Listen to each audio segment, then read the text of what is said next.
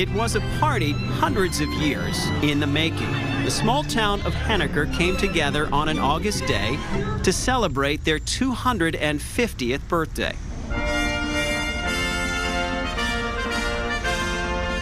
One of the featured members of this parade, an Englishwoman who can claim she is another Henniker on Earth. My relationship with the town is that I'm the sister of the 9th Lord Henniker and the 1st Lord Henniker. The town was named after the 1st Lord Henniker. Meet Janie Henniker Major. This town was named for her family, so she was invited here to help celebrate. My first impressions are amazing warmth of welcome, undeserved, but I'm very lucky. I'd like to present you with the banner as Grand Marshal. Janie was treated like royalty, even made Grand Marshal of the town parade. Thank you. Lovely. This was not a first for the Hennikers in Henniker. Janie's dad, the 8th Lord of Henniker, visited here for the 225th anniversary in 1993. That's when she first learned of the little town in New Hampshire. He showed me the only Henniker on Earth, so that made me realize that it was something quite special.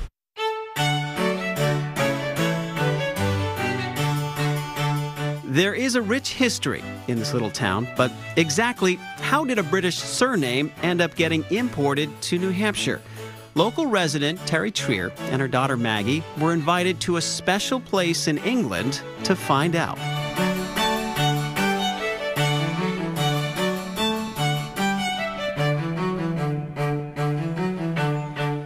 This is Thornham Estate. Today, it's home to public hiking trails, a bed and breakfast and gardens, and is still home to the 9th Lord of Henniker.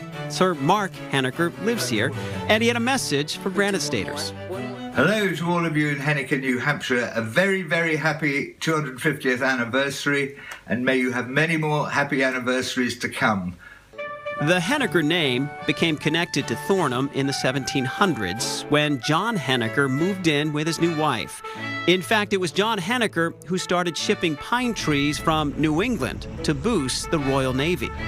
He applied for the first Navy contract to take white pine masts from New England and bring them back to Britain. Historian Geoffrey Robinson also traveled to Henniker for the celebration. He says the 1st Lord Henniker had great success in the New England to England timber pipeline.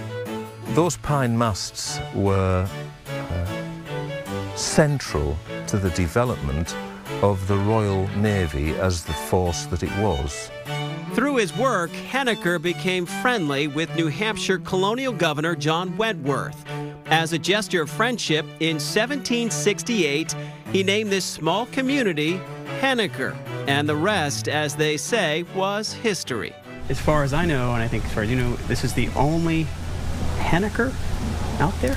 It certainly is, yes. Of course, the only Henniker on Earth has grown in 250 years. Now famous for Pat's Peak, New England College, the famous covered bridge, and a warm community spirit. It's a fascinating place. When somebody told us that there were something like 3,500 residents, I thought to myself, where do they all live? And for the woman who bears the Henniker name, being here is kind of overwhelming. Everywhere I go, it's like, you know, you look at a lager and it's got Henniker on it or something, and you think, hang on a minute, you know, and the truck going by had a Henniker, and it's like the Henniker fire station. So you're sort of starting to get, I'm getting a bit big-headed. I think it's lucky I'm not staying longer than 4 days. Yeah! But while she was here, Janie did soak up the celebration. For her, this birthday party is almost like family. And here's for the next 250 years. What started as a little place known as Township Number 6 has grown into a community that would make Lord John Henniker proud. I think he would be absolutely delighted that the name carries on, the only Henniker in the world. I think he would just be absolutely delighted.